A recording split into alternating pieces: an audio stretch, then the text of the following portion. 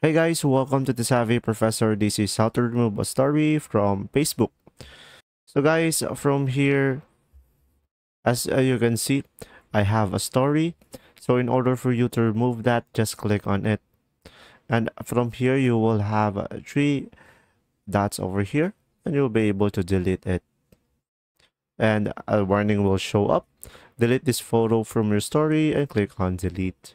And from there, guys, as you can see, I don't have a story anymore and I just deleted it.